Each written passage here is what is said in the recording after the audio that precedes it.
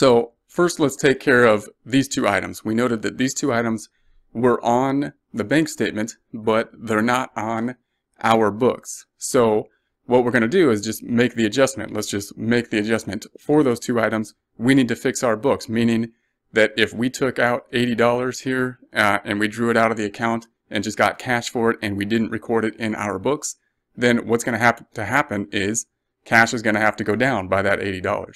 We can see that cash has a debit balance. We need to make it go down. We're going to do the opposite thing to it. Therefore, that would be a credit. So that's going to be this credit here. We're going to credit cash by the $80, which will reduce the cash account. Then we're going to have to record some other side of it. So we know that cash has to go down. What about the other side? Most likely it's going to be some kind of expense. If we took something out in cash and didn't keep the receipt, that's, we should keep the receipt probably, but if we took it out and we don't know what we spent the cash on, then we're going to have to put it somewhere. One place we could put it is probably the miscellaneous account here. So we could put it in the miscellaneous. It's going to be some type of expense, most likely, and expenses have debit balances, and once again, they only go up. So we're going to make it go up by doing the same thing to it. We're going to debit the $80 expense. If we record that, then what would happen is the expense goes from 0 up to 80. It brings net income down because net income has a credit balance. It's the 50 minus the 80 would bring it down here. Also, of course, the cash has a debit balance. It would go down by that 80 and bring the cash balance down. That would put us back in balance. And there's what the effect on the net income would be. Once again, this is income, not a loss.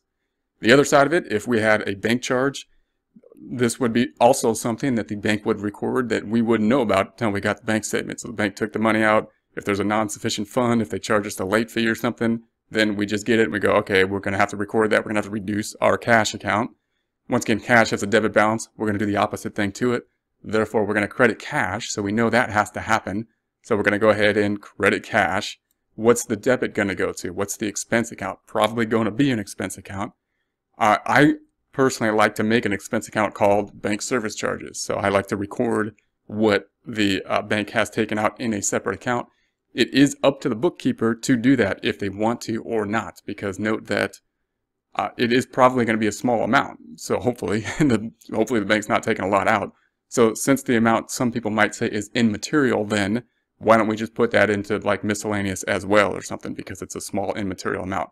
Personally, most of the people I've seen, I kind of like to see how much the bank's taken out, even if it's small, just to make sure it is small. But that's a choice that the bookkeeper is going to make. In this case, we have a separate account, bank service charge. It's an expense. Expenses have debit balances. We're going to make it go up by doing the same thing to it, which in this case would be a debit.